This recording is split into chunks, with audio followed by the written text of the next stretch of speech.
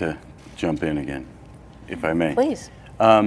What another intriguing idea, I mean, there's been a lot of sci-fi films and done really, really well, and you hope to add something different or in addition to the genre instead of repeating. When James, another thing he hooked me with when we first started talking about this was he called on a quote that was attributed to Arthur Clarke, which said, I'm going to get it wrong, so you can correct me. Basically said, we're either not alone in the universe or we are completely and utterly alone. And either idea is equally frightening. And I can't think of any other film that actually, we're usually dealing with either benevolent aliens who are going to impart some wisdom or some are going to destroy us and we have to stand up and fight. But this idea, this question of what if we are actually alone, at least in the reachable universe through our lifetimes, what does that mean? And are we missing something between us? Yeah. That's true. No, that is true. We were trying to find new territory in it. We were. I mean, we can talk about Apocalypse Now or Kubrick or whatever, but that is certainly the governing principle was, okay, we're going to make the first movie that might pose that question. Because to Brad's point, benevolent aliens or bad aliens, it's still an idea, in a sense, false gods, right? Kubrick beats the trap brilliantly.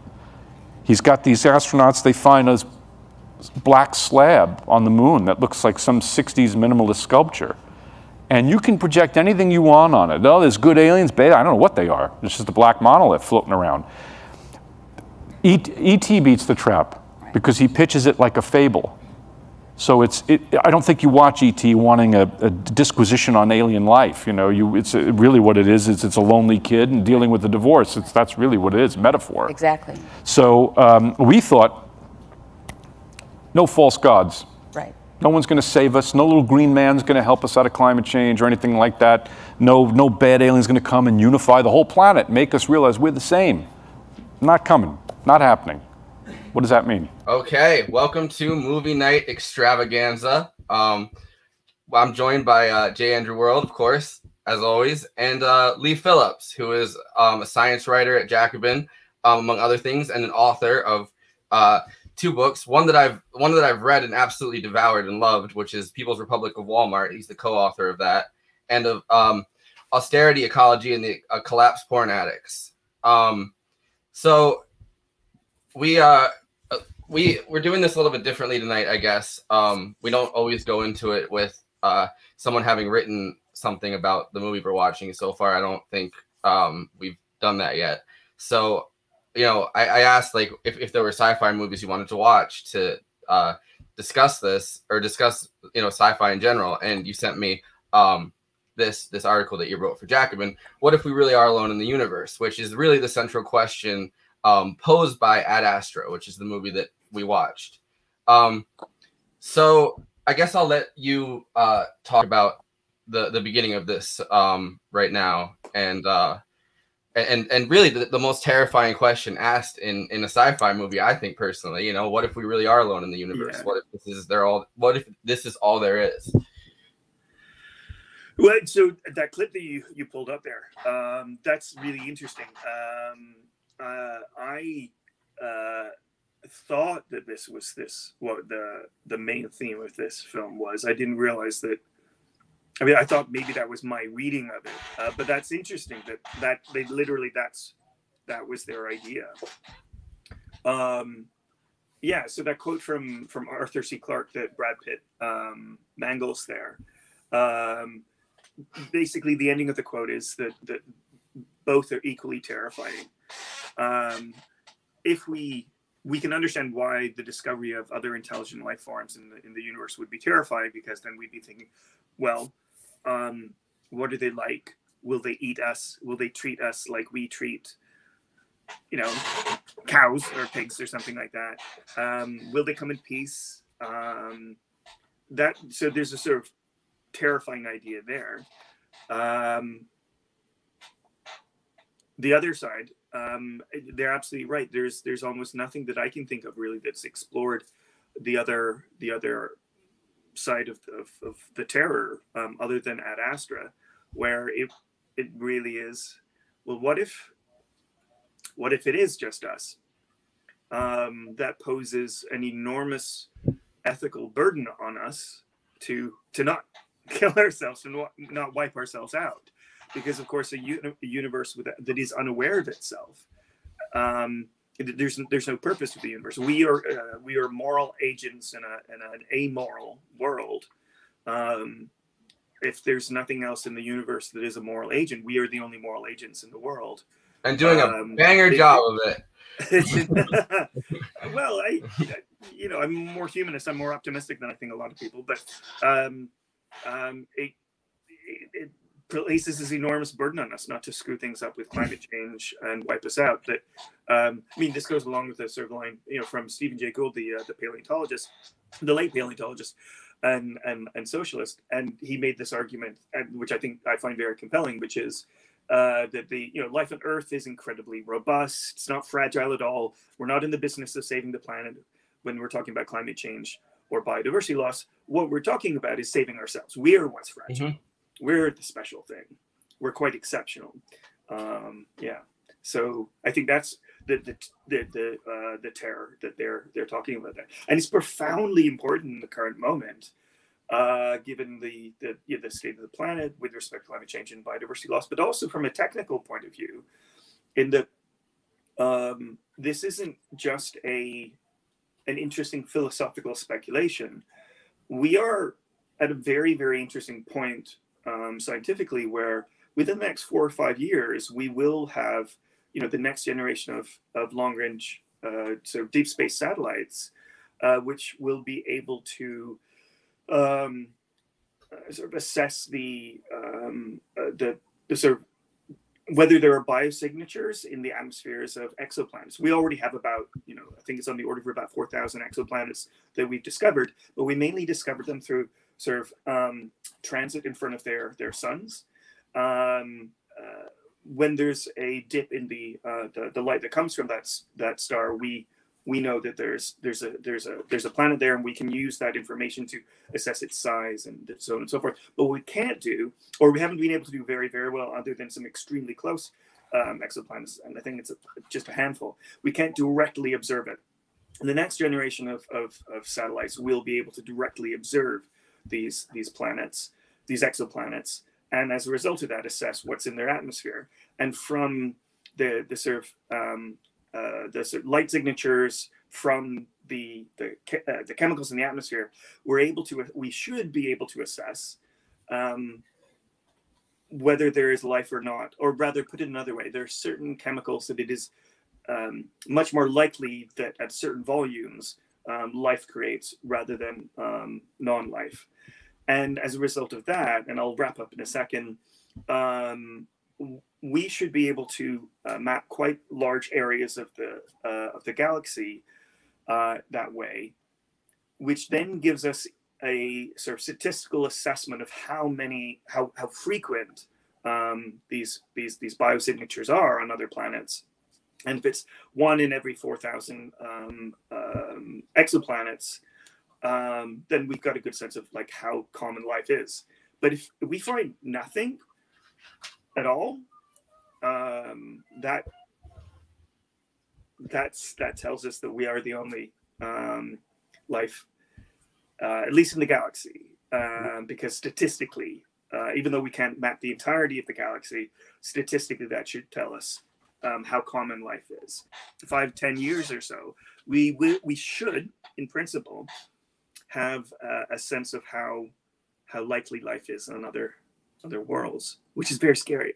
Yeah. And amazing at the same time. Yeah. And what I guess my question about this is, there's kind of like the Goldilocks planet theory that, like we're always looking for livable planets, I guess. Goldilocks zone, yes. Yeah. So what factors, I guess, more exactly make up that concept? Like what makes a planet, I guess, technically livable or technically able to house life? One of the primary things is you want a temperature range where you have liquid water, because liquid water is just so essential for so many different life processes, or rather, processes for life as we know it. Yeah. That's the sort. So you too hot, you won't have liquid water. Too cold, all the water's frozen. But having said that, that doesn't necessarily mean a particular distance from the sun, a sort of Goldilocks zone. Although we have historically thought about that. More recently, we've sort of, well, not recently. It's been a while since we've sort of assessed these sort of possibilities. But you could be farther away from the sun, so that all water on the surface of a world is frozen. But if there's water inside, it might continue to be liquid if it's heated by the so the radiation from the core or mantle of the that planet. So we're looking right now at the entire universe. Sorry, there are lots of other aspects, but that's one of the main ones. Yeah. No, I was just curious if there was like I knew about the temperature range part of it. I was curious if there was parts of it I didn't really like I don't know, because there's just a lot of times there's so many factors that are so in depth. And this is a really good point, because on the other end of another part of the discussion,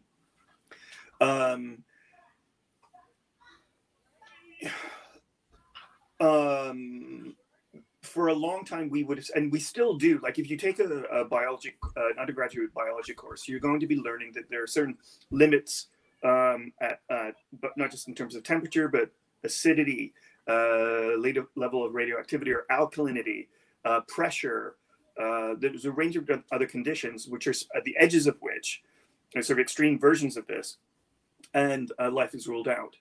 The problem is that within microbiology, there's been a raft of discoveries in the last couple of decades where we go to some sort of ecosystem which is extraordinarily salty, or extraordinarily acidic, or extraordinarily radioactive, or the vacuum of space, or incredible pressures, where we had historically assumed there is no possible way that life can be there. We go there and we find extreme files. Researchers, for the most part, people will still assert that there are limits, but there are researchers who are beginning to say that there might not be limits. I mean, it's certainly the biodiversity in those conditions is extremely low. But we're wondering whether is there any part where we find absolutely nothing. Yeah. And that's kind of interesting, because that's actually much more optimistic. That suggests that life should be almost everywhere. Just where in these sort of extreme conditions it would be extremely, extremely low, but that it might just be everywhere. That biology is just a consequence of chemistry. And kind of, I think, like I don't remember if we were recording yet when Andy made this joke about the tardigrades. Tardigrades, yes. Tardigrades, yeah. Sorry. That kind of, yeah. But like, the fact that they can kind of survive in these, low oxygen conditions, it kind of says that, like, maybe there's certain things that intelligent life can't develop, but then you think about it and like, what is intelligence? What is life? Like, you know what I mean? Like these factors, I think, start to go away a little bit, or you can theorize that these factors start to go away because of, the enormous amount of life that survived here in different conditions. And we're kind of only judging it by what we can prove survived here. Like, I could see like an incredibly optimistic person saying like, well, how do we know that those are the same conditions that, like anywhere else? Like, it's kind of an endless theory, because there's an endless amount of possibilities. Yeah, and that's a sample size of one. The Earth is our only data point. But as I say, in the next couple of years, 5 to 10 years, we will have many more data points. Yeah. All right. So that's really interesting. That point is coming up pretty fast, considering I think how big the gap is sometimes between like space discovery. I feel like we find out something and then it's like 10 years before, or 20 years, or you know what I mean? Like it takes a long time, because I mean, when you really think about where we've actually been able to go, it's just really the moon. Like, and it's been. Oh, no. I mean, it depends what you mean by we. Like in terms of manned space exploration, yes, the moon is the only place. Yeah, if you're talking about where humanity has gone as a whole through robotic exploration, we've gone beyond the edge of the solar system. I meant like past the heliosphere. Yeah, I meant man physically walking on a space, or visiting a space. Right. No pun intended, I guess.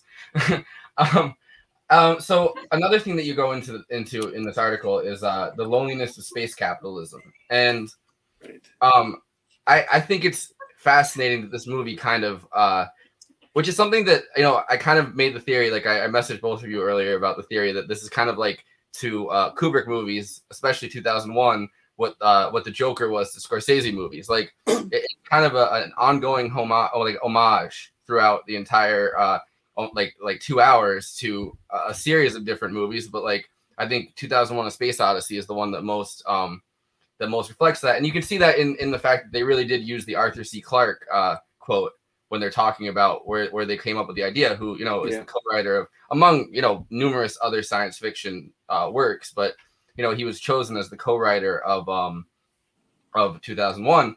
And on top of that, when I was watching interviews with James Gray last night, who's the director of this, he said a very similar point to what Arthur C. Clarke had said, which is that, or a very similar goal, I guess. The goal of this movie was to be the most accurate space exploration movie ever conceived, and that's the same thing that Kubrick and Arthur C. Clarke put out as their goal when they first made 2001.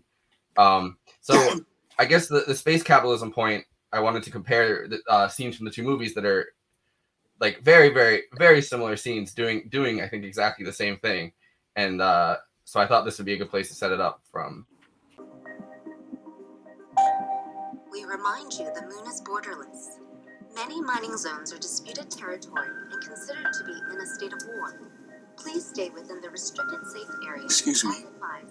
May I have the blanket and pillow back, please? Sure. $125. Thank you.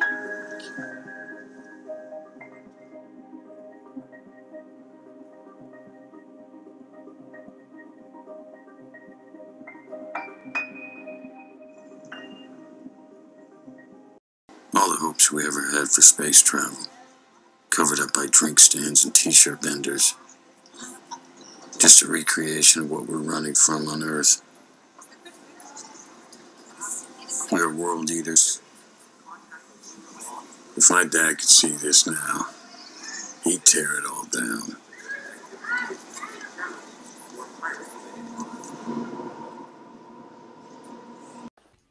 Yeah, so I think that in both of those cases, not only obviously is there the the assumption that in this new space exploration age there will still be the same companies and corporate branding everywhere, but on top of that, it's very mundane. Like space travel all of a sudden is not something that's seen as like this great star projecting like thing that really is like I don't know, just really majestic scientific exploration. I mean, in both cases it is, but at the same time, it's also like this very mundane, almost like plane travel situation.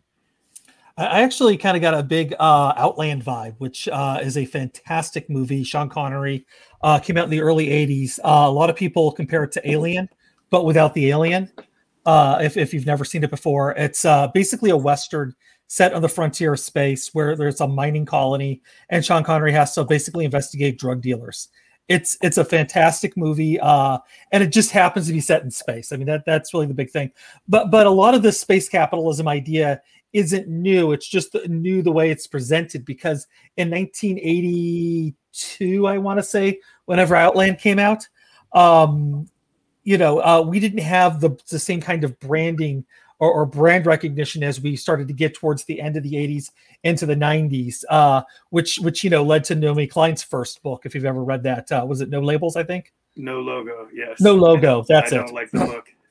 Okay, but the thing is, though, is that idea came up from the intense branding that you saw there on the moon, whereas Outland, which came out basically at the beginning of the 80s, before that kind of branding really was as commonplace. it was there, but not, not to the same degree. So you didn't necessarily see like a shopping mall there, even though they could have easily have done that. It would have actually linked very well to the film if you've ever actually seen that. And I said to Forrest, the reason why I bring up Outland is I didn't feel that this was a nod to 2001. There wasn't the dancing of the spaceships like Kubrick did, and that's the first thing I think of whenever I think of 2001. I was thinking more of Outland, with that gritty realism, not quite as that lived in, dirty, but that's a whole other movie.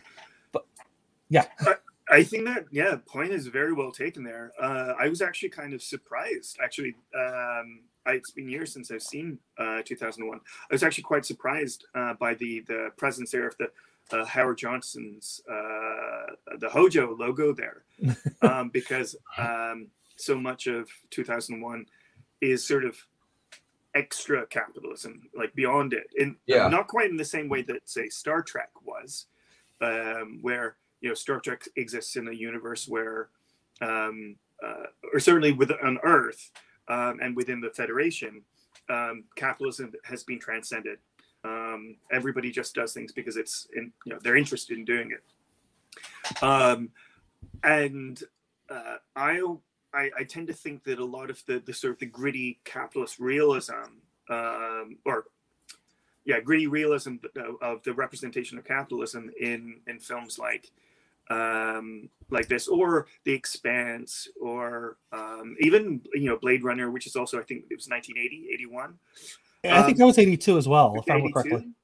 Okay, all of these exist within the post, so the neoliberal era, like after the what the French call les 30 glorieuses, 30 glorious years of the welfare state, the post-war sort of social democratic consensus, which is primarily, well, not primarily, but very, very much state-driven. There's very large public sector, strong trade unions. We the three of us all know the story there. And 2001 is set with, or rather made, not set, but made within that period. So I would have expected, that's why I find the Howard Johnson thing to be so surprising there, that it's already sort of within this vision of space, that it is commodified, capitalized. And part of this, I think, basically comes down to the fact that, the world historic defeat of working people and our organizations, particularly the trade unions in the late 70s, early 80s, as a result of the neoliberal revolution, creates, what the philosopher Mark Fisher calls capitalist realism. Not merely that we've resigned ourselves to capitalism as there being no other way, but we can't even conceive of there being anything beyond capitalism. And that capitalist realism thus infuses our science fiction. Of course, there would be exploitation and commodification and capitalist relations in space. We can't imagine that there wouldn't be. A Star Trek of post-capitalist Star Trek couldn't be made today. Yeah. Well, I think what at least, because I don't think Kubrick really got interviewed too much on the making of 2001, but Arthur C. Clarke was everywhere for his entire life, like constantly interviewed, loved being in front of the camera. So I was watching a couple weeks ago, we were going to do for Ben's show 2001, and then we didn't end up doing it. But I was watching that, and I watched the making of documentary, and he was talking about the writing process.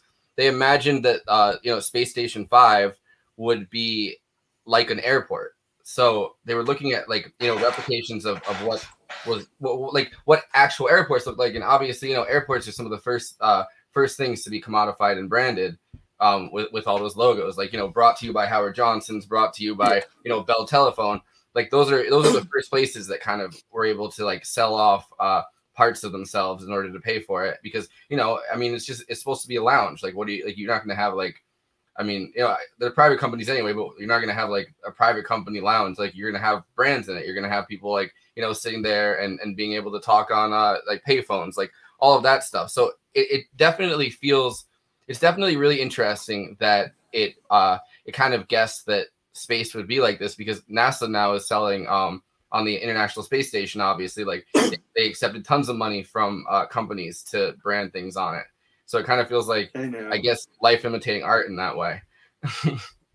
It's very sad. It's very, very sad. I don't know if you have seen, but there's this clip from about maybe 10 years ago, maybe 8 years ago or so.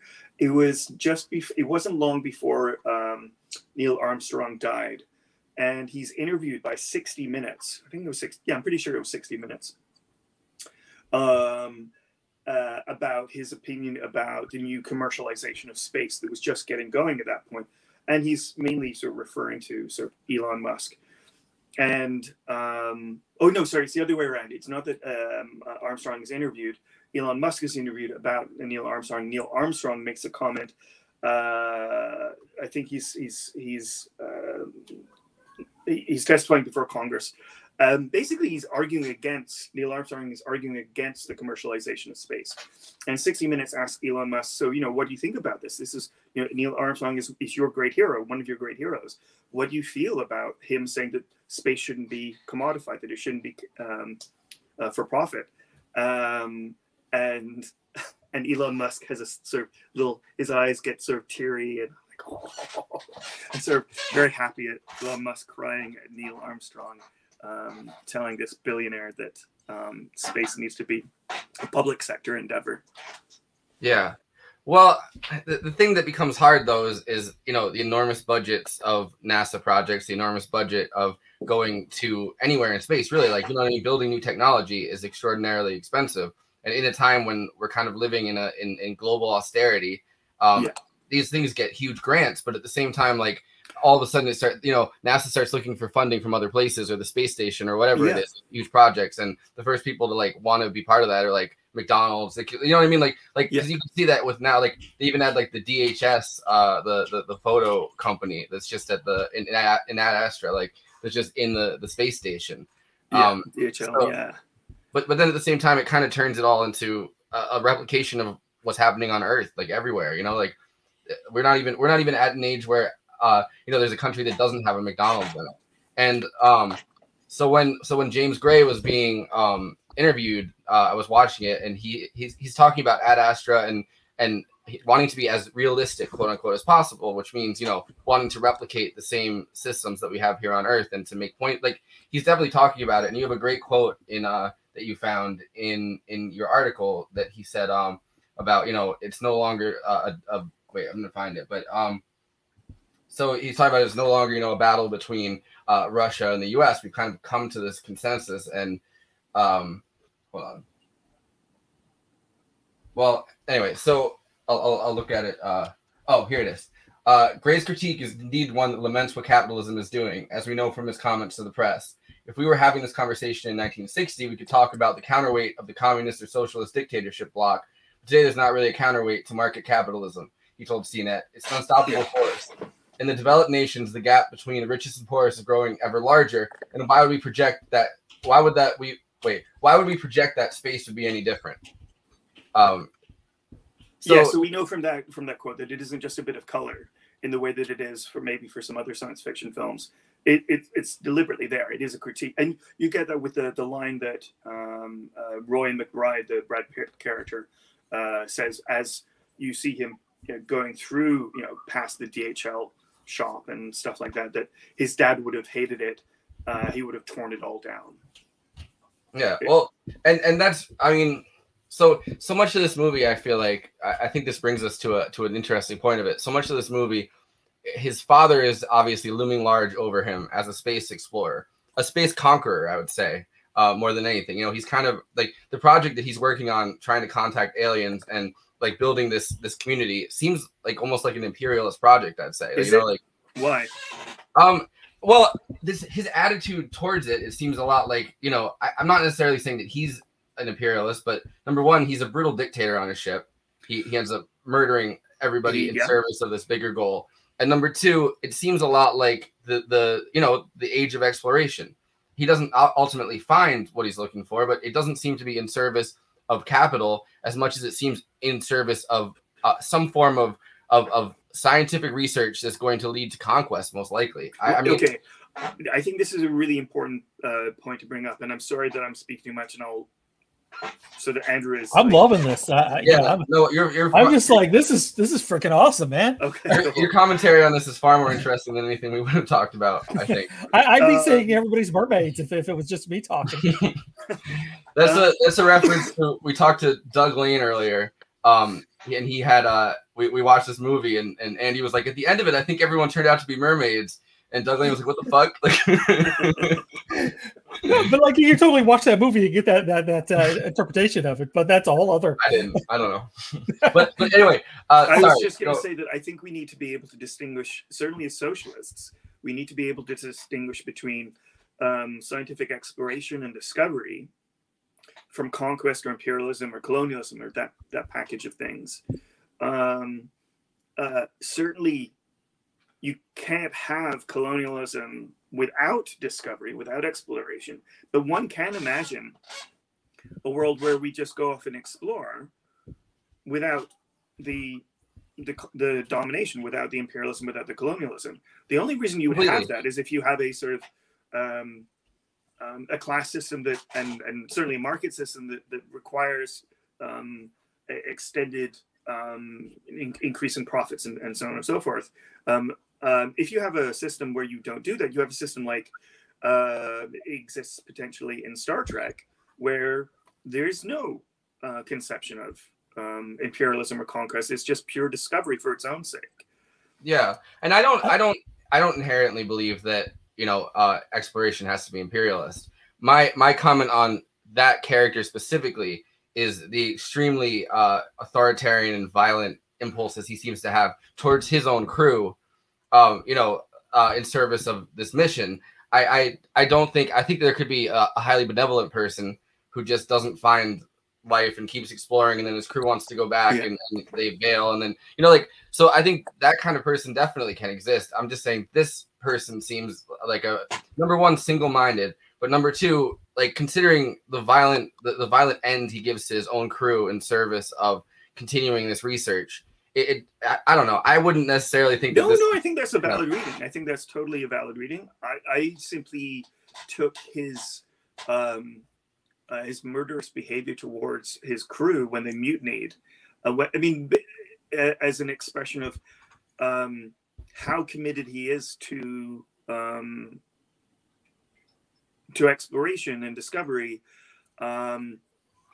especially in the face of he basically has faith that there is life elsewhere. There has to be. So in many respects, he's not being very scientific. He wants to prove his hypothesis rather than test his hypothesis. I think that's interesting. He so loves his subject that he's willing to kill his crew for it. I don't take it as a reading necessarily that automatically translates into colonialism or imperialism or conquest. I just think he's so irrationally committed to proving his hypothesis there. And the reason I say some of this stuff is because James Gray's earlier film, The Lost City of Zed. Have you guys seen that, or Z, as you would say in the United States? No, I remember when it came out. I didn't end up watching it. It's a brilliant film. It's an amazing. I heard good things about it after it came out. So it is about the age of exploration and colonialism, and I think it's quite clear in The Lost City of Zed. There's supposed to be this lost city in South America, and there are figures who are explorers and scientists who are very clearly colonial, and then there are other the main characters, the main two characters, Charlie Hunnam and Robert Pattinson, are figures who are just explorers for their own sake. And the film, in many respects, the main theme of the film, or one of the main themes of the film, is this distinction between exploration for conquest and exploration, scientific exploration for its own sake, and their antagonism. So I think that's a thing that's he does make that distinction in this too. I think. He does make that distinction in this too, I think, when he pretty much shows that Spacecom itself is a colonial a colonial operator in the sense of on the moon, on Mars, and on the space station, all of these places, we're like still at war for natural resources. Like we're replicating exactly the same systems everywhere else that we have here. I'm gonna make an argument saying that you can't have benevolent exploration without, with still having the needs of extractive resources like oil or whatever. And Star Trek's actually interesting because like they still have an extractive resource with the dilithium crystals. I mean, if you watch the last season of Discovery, that's really what the whole season was about. And it's like, why can't we come up with? I mean, I know like whenever energy changes form, it loses quality.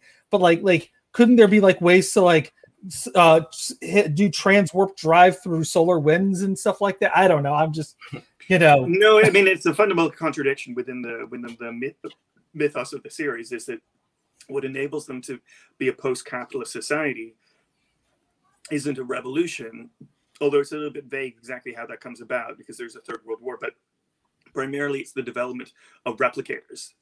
But then it's the replicators that could create anything out of just reconstituting other atoms, other molecules. But if you can do that, why can't you just create new dilithium crystals? Why do you need to extract them? So I think there's a contradiction there within it. But all sort of science fiction and sort of speculative stuff, ultimately, if you look too closely at it, you will find some sort of contradictions there. Just don't let a plot hole ruin a good time, Exactly. Yeah. But I actually disagree. I would say that there's nothing wrong with extraction at all, so long as it isn't for profit. One can imagine an extractive process without profit if the only purpose you would be doing that is for the betterment of human society, including the ecosystems that deliver its ecosystem services upon which humans flourish. Human flourishing depends. If through the process of extraction or some extractive processes you undermine that flourishing, well, because you're a democratic, non-profit driven society, you just decided that you won't do that. Yeah, but that's within if you're extracting within your own borders. I mean, adding another, like, let's say you added another group or something to that process. Like if you did discover aliens and you started extracting from them, even if it's not for profit, that could still turn into an imperialist. But the crucial claim about socialism, or at least like full communism or like one day, is that it isn't nation-based, that it is everybody. And so if you discover some more parts of everybody in the universe, you don't set up a border. They're automatically extended as part of your the realm of ethical concern.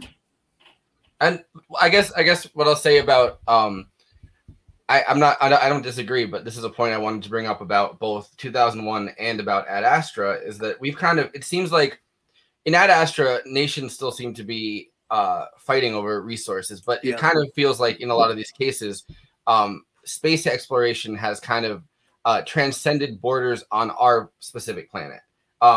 So in 2001 especially, it seems like there's a world government of some form that's because even if like different nations have their own have their own places, it still seems like there's it still seems like there's some kind of world government that governs these things. Like all the characters, at least in 2001, have like different accents, seem to be from different places. So I don't know. I thought that was interesting. It's the idea this was the presumption in the post-war period that we would steadily develop towards a sort of world government, that there would be world peace, and that certainly within from socialists and communists, the idea was l'international, the international would be the whole world. It wouldn't be socialism in different countries, but ultimately it would be everywhere. And liberals also sort of adhere to that, if perhaps a little bit more sort of figuring it would take a bit longer to achieve something like that. But that was part of the worldview.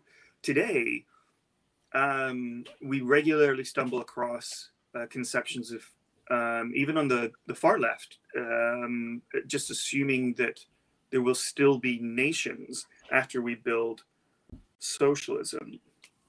I think it's another species of capitalist realism. the imagining that there can't possibly be a world government.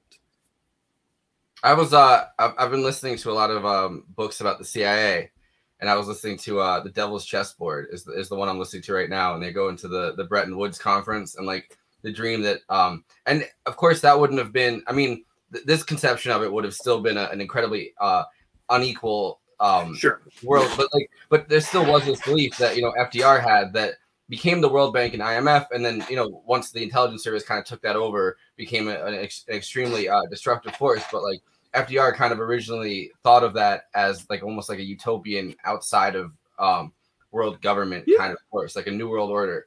And then it kind of was tanked very quickly by, you know, the Dulles brothers and and you know, Nixon, McCarthy, and like all of the different you know, forces that really wanted to have the Cold War happen. When we shouldn't sort of overstate how sort of benevolent FDR was, but certainly the impulse between sort of at the outset of the Bretton Woods organizations was to try to make sure that the financial or economic instability that played such a huge role in kicking off, you know, the rise of fascism, the Second World War, the Holocaust, that we wouldn't ever do that again. And to ensure that wouldn't happen ever again, we had to have these sort of institutions that more carefully sort of monitor the global financial situation. As you say, within, you know, fairly you know, a short order, this was used as an instrument of American imperialism rather than the more that sort of that moment of sort of liberal internationalism didn't really last for long. Yeah. So I got a question. It certainly was there. I was just going to say, if I was just wondering, like, you know, we were you kind of divided the films between like before neoliberalism, you know, the era of neoliberalism, and after. What would you say about like the 70s? Certainly had a different take in sci-fi in general, with like the rise of lifeboat kind of I forget the exact term, but like you know, there's the spaceship Earth concept, and running out of like different things, because you had like ZPG and Soylent Green and all those you know, classic films like that, and they're kind of, you know, they're not of the neoliberal era, but they're also not of this post-war and do you think that kind of also like led into the neoliberalism era of the sorry, I haven't quite fully thought out this question. No, it's a great question. Yeah, you see where I'm going though, right? Totally. Okay. So it's useful historically to sort of draw a line in the sand and say, you know, 1973, you have the oil crisis. This is the beginning of the neoliberal era. Before that, everything was, you know, Keynesian welfare state. Everything's tickety-boo. That's not how the real world works. It's more. There's more of a gradation than that. Nevertheless, there is some utility in marking a distinction between the broad trends in the West in the post-war period and the broad trends after that. And the 1970s are that sort of transition period. So it's not surprising that there would be some sort of mixture of these sorts of ideas. It's not fully neoliberal yet, but it's not sort of, they're definitely going through the real ructions and sort of tectonic sort of ructions with respect to the breakdown of the post-war consensus. We see that in terms of the quite radical increase in class struggle, sort of almost violent in many cases.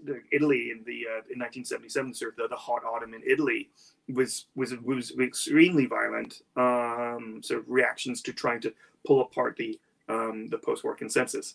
But also at this period, by the late 60s, we are getting much more of an awareness from science of some of the ecological challenges that we were facing. Particularly with respect to pollution, acid rain, not really plastic pollution yet, but some of the synthetic chemicals that have been developed in the post-war period. And there were two sort of possible responses to this. One was a sort of Malthusian response to this, which has calling for the end to growth, end to population growth, and had some very, very, very dark edges to that with respect to closing the borders,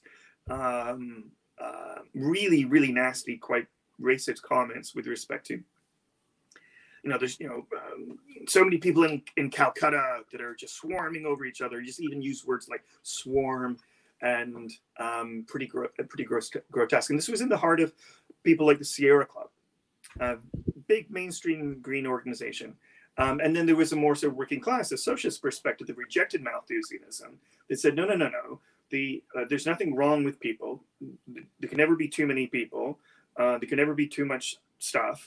The question is market relations. That's the class relations. That's the fundamental challenge that we face. That there is if a company produces something that science tells us now discovers that is harmful to the environment and thus to us, then there continues to be an incentive for that private company to continue to produce that, even after we discovered it's a problem. Whereas if you have a sort of a socialist system, if your scientists discover that there's this bad commodity, it's much more easy for you to say, well, we'll just stop production of this. It may be a useful commodity, but so there might still be some issues with how long it takes for you to shut off production of that commodity. But at least there isn't any sort of incentive anymore from a private actor to by lobbyists to try to change the minds of the elected representatives, or to put out ads that basically lie about the safety of that particular commodity, the way that we do. I think that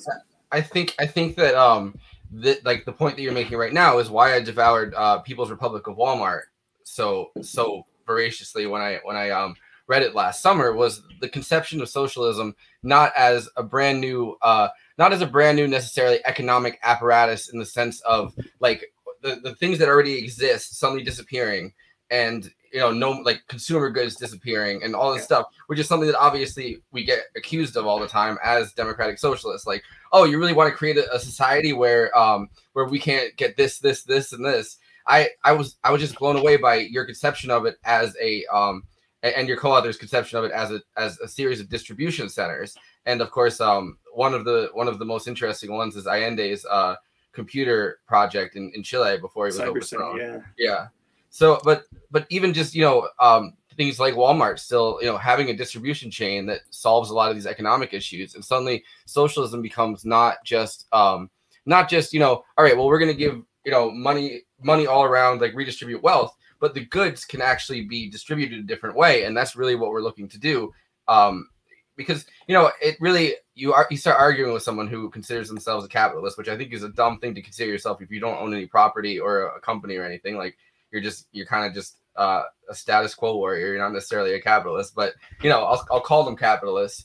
Constantly argue, and they're like, oh well, you don't want anyone to have anything, you want everyone to starve, and it's like everything already exists though. Like it's not like the TVs suddenly vanish and the consumer products suddenly vanish. I mean, the manufacture and production are going to change, I'm sure, but like it doesn't have to necessarily be that all consumer goods disappear. Like what the fuck do you think is going to happen to them? Do you think we're going to just explode, like send them to the moon? Like we're like, all right, no more for anyone else. I mean, I think we probably could imagine, if we were democratically deciding production in society, that we probably would democratically choose a suite of many different products. Some of them will be the same. We're still going to be producing underwear, and we're still going to be producing craft beer and all these sorts of things. But maybe I need a different thing then, if we're going to keep producing craft beer. That seems to bring out the worst people. But maybe we wouldn't need sort of like 11 different varieties of detergent that basically all do the same thing. So that sort of thing, those sort of priorities would be different. But would we still have detergent? Yes, of course we would still have detergent. Yeah. And the crucial thing here is that because there are a lot of environmentalists on the sort of degrowth or austerity, ecology, eco-austerity kind of end of things, which I critique in my first book. And they sort of do have this anti-consumerist perspective that we consume too much stuff. We don't need all these things. And it's it's missing the heart of the problem, which is the market incentive to create bad things. If there's good things that people need, I mean, everybody likes a little bit of color in their lives. We need not just bread but roses too. And one of the main internal criticisms of people from within the Soviet Union was that, you know, it's great that we've got these. Well, not great. I mean, there's terrible things about the Soviet Union. I'm fervent anti-Stalinist, but you know, okay, so you built steel mills and coal mines and railroads, and you electrified the entire country, but there's no jeans with zippers that work. There's no we want blue there's jeans. no rock and roll records, no pineapples. You know, it was so gray. Wasn't that the great criticism of socialism? Sorry, it was so gray. I was telling a story earlier about my my uncle, and my uncle was a commercial fisherman, and he'd meet a Soviet fishermen out in the ocean, and they bring like a stack of blue jeans and pineapples, right. And that was the thing I couldn't remember. So thank you. Yeah, and they just like meet in the ocean, and they get like bottles of vodka, and my cousin had all these like Soviet Union trinkets. He was like, you know, rocking the tanky look in '89. So it was. Listen, you know. we love the trains, but it's the fact that we have no blue jeans. It's actually, we joke about it, but it was really a crucial thing that people desperately wanted to trade to get the blue jeans illegal, to get the rock and roll records illegally. And we've got to remember that that's what these eco-austerity people are promising, saying that basically the same thing as the Stalinist leaders, that you don't need this. This is unimportant. That's my terrible Russian accent there. Mine wasn't good either, but I know Michael Brooks a while back, since we've been all thinking about him this week. He said something like, you know, I want everybody to have access. You know, I want everybody to be able to buy to afford to buy Nikes. Yeah, and have them not be made in a sweatshop. Yep. And in my socialist future. Yep. Yeah, and I think that's point. I think point A of my conception of socialism is Michael saying it's not that I don't want, like, because Michael was always wearing Adidas, like, you know what I mean, like it's not like Michael was like, you know, one of the socialists that were like, hey, I don't even want to wear any like brands. Like Michael loved his fucking Adidas tracksuits, like as did Fidel Castro, which is kind of funny. But anyway, so you know, the thing that Michael would say is like, I want everyone to have access to better things. Like we're not going to win anybody else. We're not going to win more people by saying we want everyone to have worse things. Like we want more people to have nice, like good things, and to have like luxury and to have a nice life. Like, so that was, I think that's point A on my conception of what socialism could be. And then point B is obviously the People's Republic of Walmart thing that I referenced, which is the distribution chain. So I think those things both radically transformed me from someone that, you know, I was, I mean, I grew up with parents that were, you know, pretty, I mean, like hippie parents. And I went to like a hippie, like school when I was a lot younger. And like, so a lot of times my conception of what, you know, the left was more of like a liberal, like, come on, man. Like, you know, like we don't have to wear all these brands and these logos, and like the rejection of that. And it's like, but like, I like those things too, not necessarily the brands or like the logos part of it, but like I want to have like I don't want to have bad things. And we constantly as socialists are told that like, oh, we're creating a system that you aren't going to have nice things. You're not going to have, things aren't going to be nice anymore. Things, like you said, are going to be gray. And for 40 years, working people across the West have suffered through wage constraints, which is, you know, this is what Thatcher and Reagan, Mulrooney in Canada, and you know, Kohl in Germany, all these neoliberal figures. That's what they wanted to do. That was the primary aim, is to keep down wages. There are other aspects as well in terms of privatization and liberalization of sort of like energy systems and stuff like that. But primarily, it was about constraining wages. And for 40 years, that has largely been successful from their perspective. There's been constraint in wages. In some parts of the Western economy, wages have actually declined. It does depend. Some sectors have increased, but overall, the standard of living has not really increased. And as we know in the United States in particular, just ahead of the pandemic, for the very first time since the Second World War, the life expectancy actually declined, which is mind blowing. Yeah. And deaths of despair went up drastically as soon as that, you know, as like, because you know, there's different kinds of death. Like obviously we could live like under capitalism, like, you know, there's isn't very much regard for life, but the deaths of despair thing, you know, as life expectancy declines, and a bigger percent of it are suicides, drug overdoses, like.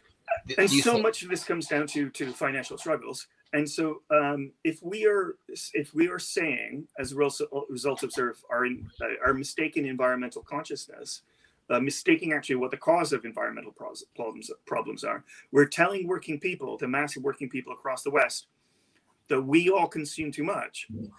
After 40 years of struggling to buy stuff, we're telling these people, you know, follow us. We promise less. It is a recipe for absolutely nobody voting for socialism. And this isn't what we mean anyway. I think this is a cuckoo's nest cuckoo's egg in the nest of the left. It's not what we're about. If you're on a picket line and the workers are fighting for higher wages and they win, and we want them to win, what are those workers going to do? They're going to buy more stuff. So there's just this sort of intellectual disconnect. Telling lots of under neoliberalism, it seems you won higher wages, but don't spend those higher wages. Yeah, under neoliberalism, it seems like these disconnects are created emphatically, like these almost like logical black holes, and I think that's definitely one of them in the response to it. But it's also very interesting that you said you know, like sacrificing things. Like it's interesting that neoliberalism obviously starts kind of under Carter. Like Carter is really, I think, the first truly neoliberal figure, and it's you know, his austerity is personal austerity, which is kind of a crazy thing, because Reagan is obviously our neoliberal revolution president, you know what I mean? Like he's kind of the person that seems like the central figure, but before him, Carter's, you know, his main thing was sacrifice, you need to sacrifice, and of course wages went with that, but you know, it's also sacrifice consumption. So if the response to that is once again sacrifice consumption, we're trying to, you know, claim that we are both fighting, like we started neoliberalism under an austerity economy, and we're kind of continuing. We're going to end neoliberalism under a austerity economy. That doesn't make sense. Austerity doesn't feel any better if it is like painted green. Yeah. Sorry, Andy. I know. Yeah, I was going to say something. Just saying, like, you know, to put it in terms of like music, so people can kind of understand it too. You know, Carter was like television, and Reagan was like the Sex Pistols. You know, and if you want to continue out that analogy, that'd make Iggy Pop Richard Nixon. No, you will not do that to Iggy. Good friend of show Iggy Pop. I love Iggy Pop. We played the Iggy Pop video, didn't we? The other day for Repo Man. Remember when he's talking about how he met? Yeah. If you can actually get Iggy Pop on your show, you know, at that point you totally made it. Yeah, that'd be amazing. I can see what I can do. I got connections in the music industry. Yeah, I'm no star. My dad. Heroes, though. I bet he'd come on and be like, "Wow, fucking capitalism is awesome." My dad worked as in the city for an architecture firm. He works for himself now and designs like those really bougie greenhouses, which is very good that those exist. But the fact that, you know, only rich people can really afford green architecture kind of fucking sucks. Like, you know, brings us back to that point. Like, you know, green housing for all. And my dad's not opposed to that or anything, but like that's what he wanted to do. He was like, you know, I remember he dragged me to go see. I mean, not drag me. Like it was a good moment, I guess, for the human race. But Al Gore doing the Inconvenient Truth documentary, he dragged me to that 5 times when it first came out in different movie theaters. I don't think Al Gore's response to it is the right response. Obviously, he's a centrist. But you know, the fact that we know that now, and it's not like just some memo in a ExxonMobil desk that like, you know, that's existed since the 70s that nobody's like ever bothered to ask about. You know what I mean? That's kind of or leak is kind of, I think, why it was a good moment for humanity, in the sense of like, at least now we know the problem. Of course, the solution isn't what any fucking centrist Democrat is going to make the solution. But well, I mean, it's complicated. I do think that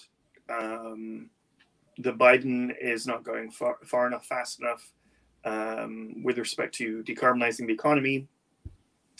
At the same time, some of the suite of technologies that his administration is proposing, that we do more research and development with respect to climate change, and incentivize the build out of. I think these are some of the correct technologies that we will need for decarbonization. My problem primarily is that it's always about incentivization rather than direct state build out or creative new government public agencies to be doing this. That's where my criticism lies, not the set of technologies. And ironically, I have some pretty severe criticisms of some of the sort of green left or the climate left folks, where they will be focusing almost exclusively on variable renewable energies, like solar and wind. I actually edited the clips from when you had the Jacobin debate about nuclear energy. Power. Yeah. So it's not just about nuclear. It's also things like ultimately we'll be needing some form of carbon capture and storage if we want to stabilize or reduce atmospheric carbon dioxide concentrations back to an optimum level for human flourishing. And much of the green left is like just straight up opposed to carbon capture and storage and direct air capture regardless. Rather, what I would say is we have to be careful to make sure that carbon capture and storage isn't used as an excuse not to sunset fossil fuel industries. We need to be doing it as well as, but I think that's where the struggle is, not that we shouldn't be doing carbon capture and storage or direct air capture. And similar things like... No, I was just going to interject. Like I was on Barnes blog yesterday, and I made this comment at the end, we need to be thinking of not just the long-term goals, and we can't forget the long-term goals, but we also need to be thinking of those short-term goals to make those long-term goals possible. Yep. So carbon capture is a great short-term goal. And, liberals might get all excited about that, and we can actually team up together with people who think that that's the be-all, end-all and get that done. So then we can start the next fight and get them primed for, the failures of what carbon capture is. Because, it's a step in the right direction, but not the answer. I would say just do both at the same time. But another example along these lines, and it fits with these sorts of technologies as well, is we know that it's going to be incredibly difficult, if not impossible, to to electrify long-haul shipping and long-haul aviation. Mainly because, there's a number of different reasons, but basically there are no recharging stations in the middle of the Pacific Ocean. I mean, it's more complicated than that. I mean, basically that length of trajectory, length of journey. By that point, the scale of the batteries that you're going to be needed, is so voluminous that basically it takes up the entire ship, and all that you're doing there is you're just moving a massive battery back and forth. So we know that we're going to need some sort of clean fuels instead of electricity there.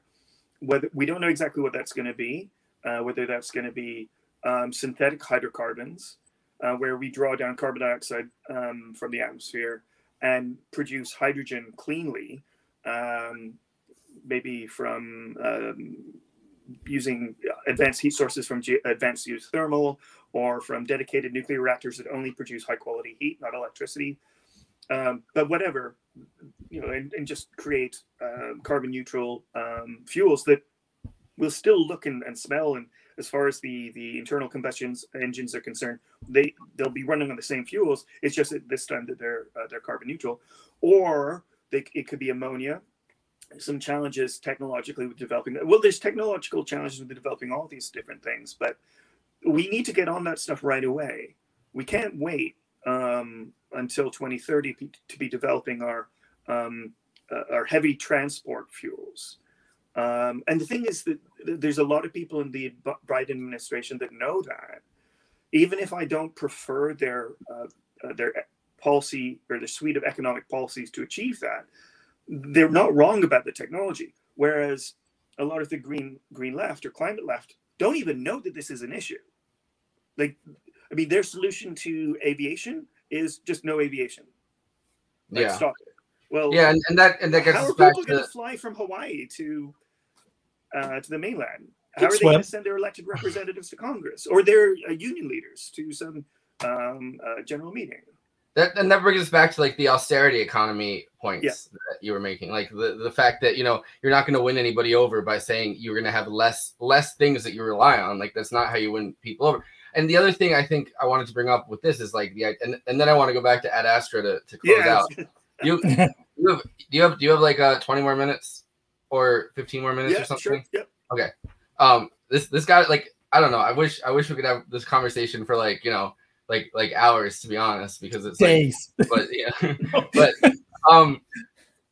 so I think that the just transition is extremely important too, as and in different sectors, and I think it gets focused on a lot in oil, but like it's gonna have to get focused on to some degree with shipping probably too, and like, you know, everything that really requires oil and everything that really requires you know, incredibly wasteful fuels to some degree for a little bit is going to have to require some kind of just transition. And the fact that, you know, a lot of I mean, centrists don't give a fuck. Like, centrist, like Democrats and centrist, you know, even like some of the more liberal Republicans, they don't really exist as much anymore, but like there's still some that acknowledge that climate change is a problem. And, you know, their solution is going to be like learn to code, the fucking Rahm Emanuel thing. Yeah. Like, so that's not a real solution. So I think it is important to understand that, you know, and that this gets to the distribution point again that we were talking about. Like, people are going to transition into jobs in other fields that are more renewable, and it's important that that point gets brought up by the left. And it doesn't seem like a lot of the climate, like the eco socialists, don't seem to really be that concerned about that. And making that point and making that justification for it. Nobody's going to vote for you if they think their job's going to go away. Yeah, you've hit the nail on the head. The climate left's version of learn to code is embedded in a lot of their Green New Deal proposals. And I actually support a Green New Deal. I just don't support the technologies, or not all the technologies that they're proposing there. Their version of learn to code is slap solar panels on roofs and stuff insulation in building retrofits, both of which are unskilled jobs. At best, you're going to be earning, you know, $16 an hour, and they're not permanent. They're temporary jobs. Once those things are done, those jobs are gone. Whereas some of the things that I was just talking about in terms of a serious consideration of how we're going to start producing synthetic hydrocarbons or ammonia fuels. If you're a pipe fitter at the moment in the gas industry, in the natural gas industry, or pipe fitter in the oil industry, it doesn't really matter whether what's flowing through that pipeline is natural gas or synthetic carbon neutral gas. You still need those pipe fitters. Yeah. And those pipe fitters are earning, you know, 70,000, 80,000, maybe 120,000 a year. These are good family supporting jobs. These are the kind of jobs that existed in the 50s, where one person could work and that would, you know, be enough for a family. That's what we're fighting for. And so we really need to be very, very aware of not just what will work best in terms of a rapid decarbonization, but also what sort of jobs really do deliver a just transition. And we don't end up doing unintentionally issuing the same line, you know, learn to code, but in this case it's slap solar panels on roofs. Well, and Bernie did a really good job with his federal jobs guarantee idea, which was that, you know, like whether or not we're in a more like a far more green economy, we're still going to need to overhaul the infrastructure in our entire society. Oh, and for sure. That might be a somewhat temporary thing, but that's still, you know, a good amount of time that if we're pouring money into infrastructure and then like refitting everything to be way more green, a lot of that is going to require the same kinds of work as, you know, fixing the infrastructure the way we do it now, but it's going to be in a different type of technology, which Bernie was making a really good point that like make the point that you're like it's not that we're taking away jobs, we're adding infrastructure jobs. Like that's the point that's going to have to, you know. I mean, it does depend what we're talking about. We do have to get into the nitty gritty of what's in the policies there. And as much as I love Bernie, I mean, I've got my Bernie mug like on my desk here behind my computer. I'm definitely all in for Bernie. I do think that his climate policies, they were far too captured by this sort of eco-austerity left, that he wasn't paying enough attention to both the evidence and the science with respect to what will actually, what set of climate solutions would deliver a rapid deep decarbonization, wasn't paying enough attention to problems with respect to maintaining a firm supply of electricity on the grid, and wasn't really paying much attention to the kinds of high quality, high paid, high skilled, family supporting jobs for the just transition. But obviously, because I think there are many other issues that are as important, or if not more important than climate change, I was like, I'll overlook that because these other issues are broadly, and I would hope to try to win Bernie and his supporters to a more coherent position with respect to climate solutions. I think we're beginning to see that now. Like Jacobin, even Novara in the UK, are putting out arguments in favor of nuclear power. There was a great discussion on Doug Henwood's podcast a couple of days ago, maybe a week ago, with Christian Parenti making a defense of carbon capture and storage. And none of these people you could say are not left wing. You know, Jeremy Corbyn, Evo Morales, Lula da Silva, AOC supports nuclear. All these people support nuclear. So there's something really changing now, where I think we're beginning to win this argument amongst folks. Because people do want solutions. I don't think most people want to be eco-austerity leftists. Like it just seems like we're reaching such an insurmountable point that like people are like, we have to put it like this, like, and I think a lot of this also comes from like an 80s and 90s and early 2000s conception of what the left can really do. And at that point, it's really the point that everyone was making wasn't we're going to win political power. It's everything is becoming really corporatized. We need to stop it while it's happening. But now it's happened, and now we kind of have more of a chance to win real political power.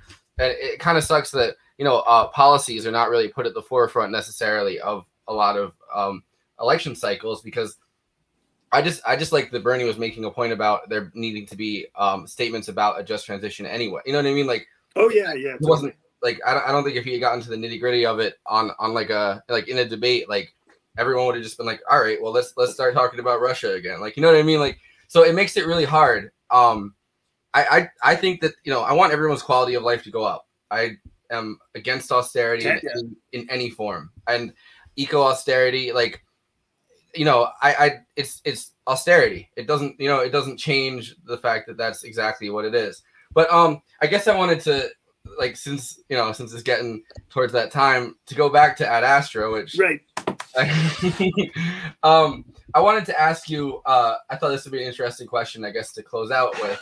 What do you think was the least? And I'll ask Andy too. But what do you think was the least believable or the least scientific part of the film itself? Like, do you think it was the space baboons? Which no, the space baboons. I mean, it was just a weird episode that seemed to be out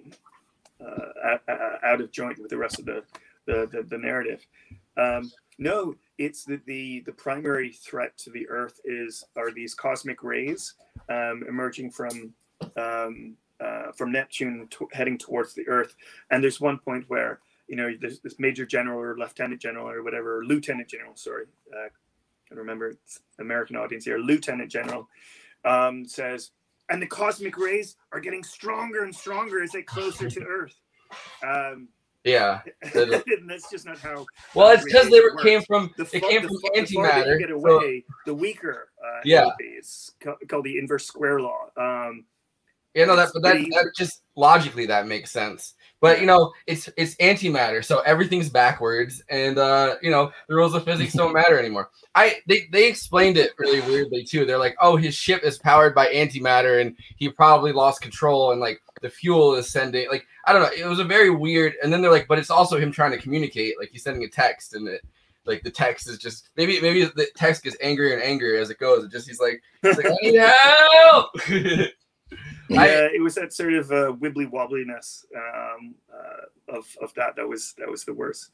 But I thought, but it's also, I mean, how much of it is realistically, though, I guess this is the defense I'll give of this, because I'll counterpoint it. Spacecom, it seems like, is incredibly realistically treated as almost like an intelligence agency, like the same way the CIA is. Like, they're covering up the fact that this guy is essentially a space dictator. They're covering up all this different stuff, their true intentions. Like, everything is classified. It's a space intelligence agency at that point, like less than it is a scientific one. So how much of that is just their bullshit, where they're like, oh, it's getting stronger, when really the point of why they're trying to hunt him down isn't the cosmic rays, it's that they want to have him liquidated. Yeah, but that's not a sort of question of scientific accuracy. Yeah. No, I'm just that was my counterpoint for the movie itself. Like, how much can you really believe that comes from the I mean, I really liked its attempt at high realism. It's far from perfect, but there's been this suite of sort of hard science fiction films in the last few years. Interstellar, Gravity, High Life, Ad Astra. I'm missing some. Moon? And they've made a really good attempt. There's always issues. You're never going to get it perfect. And to some extent, you can sort of allow a little bit of artistic license, just so it doesn't go all the way to sort of, Star Wars or Avengers, where there's science is just basically a prop. And there's not even any attempt to having any sort of scientific accuracy. I'd argue space that magic. It's space magic. I'd argue that Star Wars isn't a science fiction film. I'd argue that Star Wars is a fantasy film in the vein. I mean, George Lucas is obviously incredibly inspired by Joseph Campbell, which so is so is James Gray, but in different ways, I guess. It seems like Star Wars is a lot more like something like Wizard of Oz than it is like a science fiction. Absolutely, it's a fantasy film, and Avengers is fantasy. Avengers is CIA propaganda, but that's a conversation.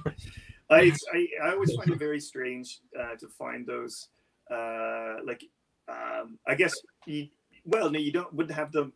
There's no such thing as a video store anymore, but certainly online on Netflix or whatever, that they'll be categorized in the science fiction section, and they're not at all. They're fantasy. They're space fantasy. Yeah, I wish there was a better term than science fiction, because science fiction kind of makes it sound like science. Like you could be like, well, it is science fiction. There's it's fictional. Like, you know what I mean? Like, I wish there was like a realistic cosmic fiction, I would say, or something like that. Well, the terms that people would usually use, or critics would use, or fans would use, is the distinction between hard sci-fi and soft sci-fi.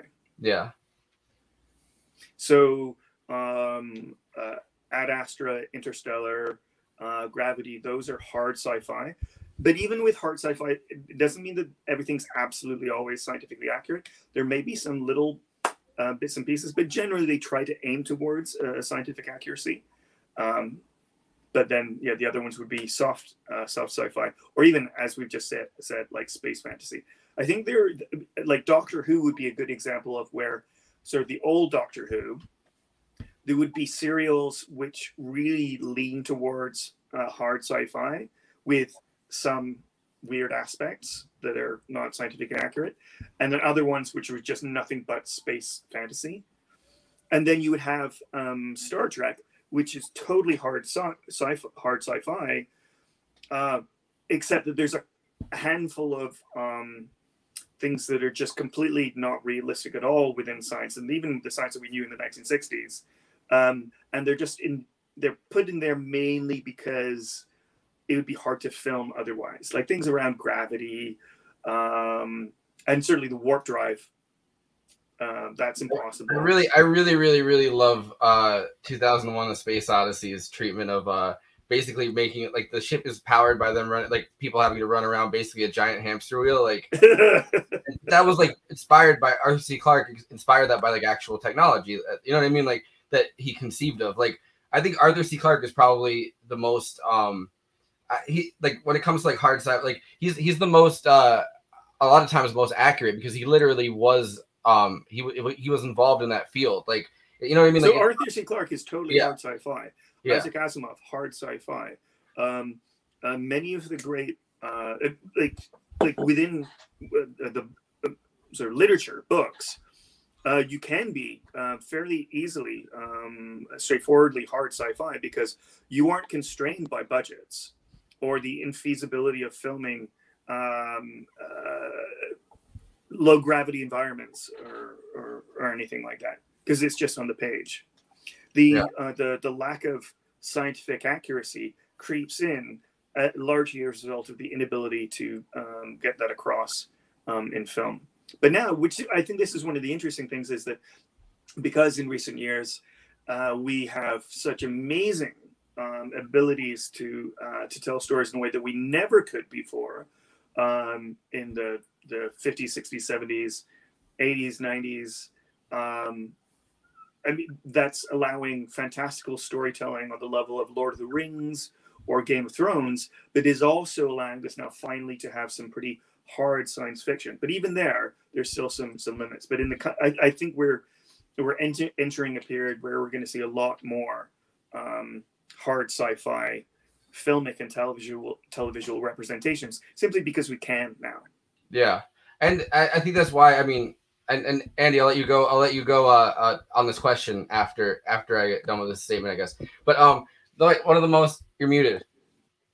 I do that. So one of the most interesting, I mean, things about Arthur C. Clarke specifically in 2001 is that we really did not know that much about what the universe looked like. Like, obviously you could see, you know, we had telescopes, we had satellites, we had, you know, a few of these things. But in 1964 at the World's Fair, I'm pretty sure it was the year that they had like the first couple of realistic, and I think it was your home nation of Canada, the first World's Fair, the Canadian version of like NASA, like they created what was pretty much the most accurate at the time movie showing us the universe, which, you know, people that ended up the World's Fair in 1986. No, 1964. 1964. Okay. Yeah, I'm pretty sure. I'll double check before that. I was around. I just know the Expo 67 song, but that's a whole other story. Oh, that's right. Expo 67. Was that Montreal? Yes, it was. Okay.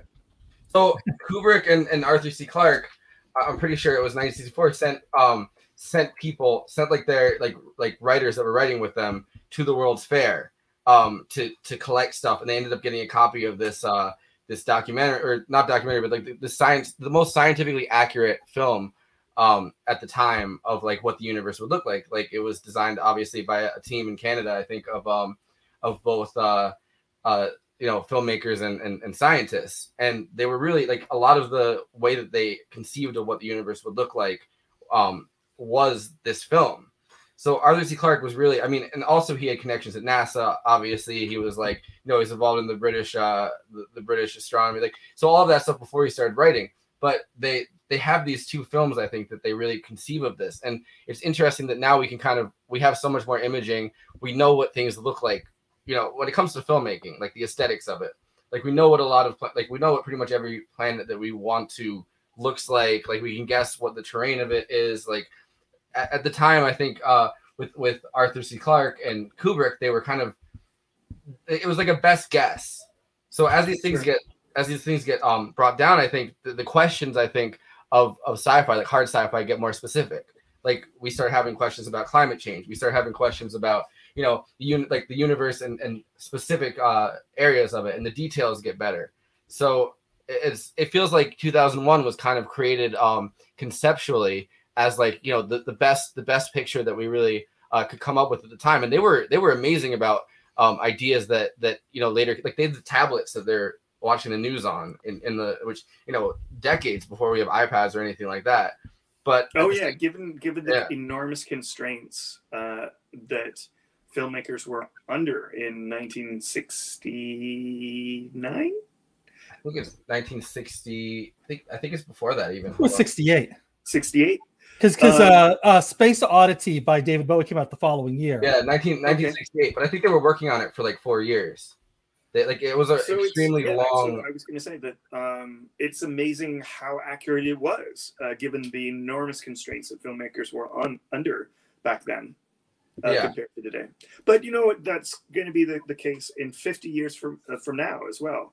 That the films, if we still have films, if they don't turn into some sort of combination between films and video games or something like, who knows what's going to happen? I think there will still always be narrative, but who knows? I guess I mixed up the two things. The National Film Board of Canada's 1960 animated short documentary Universe, and then another one was the 1964 New York World Fair movie To the Moon and Beyond. There we go. So, NFB, National Film Board. Yeah. Great piece of Canadian socialism. Public film agency. Yep. Gave money to dentists to make softcore porn. Yeah. I was just going to say that, like, in 50 years' time, we'll be looking back on Ad Astra and Interstellar and Gravity and saying, "Oh, it's so clunky." I don't think 2001 is clunky though. That's why I think it's one of the most brilliant pieces of filmmaking. Like, obviously, there's holes that we've not the same way the dentist did, maybe, but holes we've filled in since then. But I think considering how much constraint they were under, like 2001 is an amazing movie. Like, the detail that they really crafted has proved, like, I mean, I don't know. There's a really good making of documentary where they kind of go into like a lot of the technology, and a lot of it was being developed at the time. Some of it didn't necessarily, like the video phones were something that Bell was developing. Like, there's all these interesting ideas of things that were being developed that even the really weirdly the Hal when he sings that song at the end of when he's being killed was an actual song. The first quote unquote AI that they really taught to like communicate, that was the song that they taught it. And Arthur C. Clarke knew that because he had connections at NASA, and so like even down to that detail is insane. So when he says like, "Oh, I was programmed to say like, here's a song that I was singing at the dawn of conception," that's because the first AI was like taught that song, and they're literally like doing an homage to it that people aren't necessarily going to know like years later. I'll have to read up on that. Yeah. So I guess Andy, I'll ask you the same question though. What do you think is the least scientifically accurate, or something that you had a problem with that? Because we talked about a lot of positive things with Ad Astra. So. Yeah, it's a small thing, but it's right at the very end whenever Brad Pitt climbs up on that rotor and then basically surfs off the rotor and uses that as a shield. I always like I understand inertia, like, works as an object in motion, stays in motion, but he's crashing into objects at rest, which would slow his his speed down, and at some point he might actually run out of inertia going through the belt of Uranus like that, and so I always like, but the rotor wasn't going that fast, so how much inertia could he actually have to surf over there and I don't know. I have lots of questions about that. I'll have to watch the rest of it tonight after I finish this. Yeah, it's just like a small thing, and it just like bugged me because like everything was supposed to be so scientifically accurate, and like he never seemed to slow down in the going through the belt. So I was just like, I guess mine is someone that. I mean, okay, I'll have to think about it, but like. He was using his jetpack a little bit, but like again, how much? How much speed is that? Actually giving. Is he in? I don't remember the sort of sequence. Is he in a vacuum at that point? Yeah, it was after he cuts ties with Tommy Lee Jones, and if you're in a vacuum, you're not going to slow down. Yes, but if you're hitting rocks while you're flying through it. Yep, true. Which is why he had the he surfed. He basically surfed off the thing. I mean, you see him like undo the bolts and then use the inertia from the spinning of the rotor to come off of that. So that's where he got his initial speed from.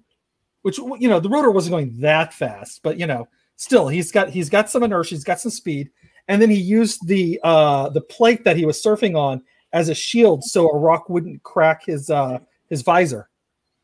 All right, I'll have another. It's actually a great scene overall. It just Well, at least it isn't like when in was it Tomorrow Never Dies that James Bond film where James Bond like surfs a tsunami to Yes. safety. Also CIA prop. No. But it wasn't reminded my me strength also, more than, the other thing that the scene kind of jumped out at me, it reminded me of the end of Dark Star, if you ever saw that one. So what a John Carpenter's. But people will people love it. Oh, it's I haven't seen it since I was a kid. So let me just tell you from my kid's point of view. I thought it was great. It's John Carpenter's first movie. Yeah. I'm sure it's flawed. I mean, like they had an alien that was just a beach ball with feet, and then it gets deflated, and like this guy starts crying over it. That's all I really remember. That and the surfing at the end. I love John Carpenter. He's great. Yeah, no, and it's the guy who did the special effects is like went on to have like a really big career in Hollywood too. Worked in, I think it was Rob Bottin, if I remember correctly, from RoboCop. Okay. And Starship Troopers. I mean, the thing is one of my favorite films. Yes. Love the Thing. Have you seen Forrest? You seen the Thing? Yeah. And the Thing don't surf. We were gonna have a John Carpenter watch through on Ben's show. And hopefully we still will at some point. But it was gonna be fun doing that. I guess my answer to this question before we just sign off of the broadcast part of it is the space baboons and the space pirates. It was weird that they never came back up again. I mean, we talked about that before we were filming, but like streaming. But it's just weird they never explained that, and it was just kind of like quickly like it seemed like the space baboons were homage to Planet of the Apes or something, where they were just like, oh, like these could conceivably become experiments that went terribly wrong and like colonize their own area, but then they killed them, and then they were like, all right, well, we're not going to explain that. And he's back on the ship, and he's like, yeah, the captain died. I don't know. And then the other one is like the space pirates fighting over resources. Like we never even really see them. They're just kind of there shooting at them, and it's like, you're going to introduce the concept of space pirates, and you're not going to give us a second to be like, oh, cool, space pirates. You're just going to like, it's done. And it's like, all right. Yeah, because shouldn't they have captured Brad Pitt and then they had to get ransomed back, and that would have been an exciting middle. Yeah, they cut, and he's kind of like faster than them, and then they cut, and he's like, yeah, the guy like passed. And it's like, all right, like you're just gonna gloss over all of this. Yeah, it wasn't a perfect film. I don't know if I would even say it was a great film. I think it was a very profound film. Yeah. I loved the cinematography. I thought Hoytema, however you pronounce his name, it was amazing. This high realist lighting, and I thought the acting was really good. I thought Brad Pitt was fantastic, really, really good. Just sort of how do you portray a basically unemotional figure that doesn't just look like you're not acting, and he does it really well. There's so many aspects of it that I thought the themes were fantastic. The music by Max Richter, amazing score, but the whole is less than the sum of its parts. It's doesn't. Yeah, it seems like a great attempt, mediocre landing. What I'd say. Andy, how do you? Do you have a final analysis, like whatever concluding thought about it? Yeah, it just seemed like they were trying to build a lived-in world, and in doing that, it opened up so many other boxes. Where going back to the example of Outland, didn't try to bring in so many different other things. It focused on the one story, but it also felt lived in because everything felt worn out. Much the same way, kind of one of the great things about the set design of Star Wars, the original, was that lived in feel to it. And I don't necessarily think the movie felt lived in, but they were trying to do that with like space pirates and space monkeys. And I don't think that quite space worked. Lions and space tigers and space bears. Oh my! All right. Well, I'm gonna cut the streaming part here. We can keep talking afterwards if you want, but I think that it's hard to make people pay attention for more than like an hour and a half. Yeah. So all right, this was great, and Leigh, I hope you'll come back as our like one of our sci-fi correspondents. Sci-fi correspondent, sure. Yeah. Like, because I want to watch more. Like, I feel like I haven't watched that many sci-fi movies. Like, I want to keep doing. Well, I got a laundry list for you, bro. Yeah, I know you do. All right, so left is best.